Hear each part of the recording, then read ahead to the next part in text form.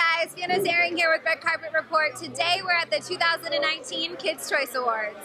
So how excited are you to be here today at the Kids Choice Awards? I'm very excited. Yeah? Yeah. Have you been before? I have. This is my second year. Okay, so you're sort of you're a veteran, you know how it works. Do you, if you had the opportunity, would you get slimed?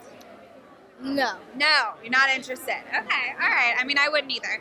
Tell me a little bit about what you're most excited to see tonight.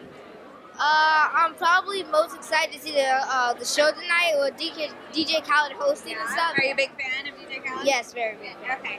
Tell me a little bit about, I know Night Squad is such a fun show. Tell me a little bit about what it's been like for you to be a part of the show. It's been very great. Like, ever since day one, the cast, crew, very nice. They're very good people, and you know, when you walk on that set, you can just feel that good energy, that positive energy when you walk on. Do you have a favorite memory from anything you shot for Night Squad?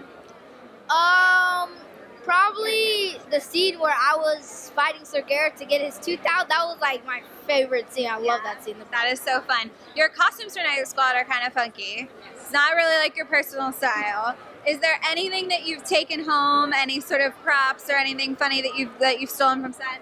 Not to get you in trouble. I have liked a little bit of their vest, so I have been going a little bit of vest vibe, you know? All right. Vest vibe. Yeah. That's awesome. We'll have so much fun tonight, and don't get slimed.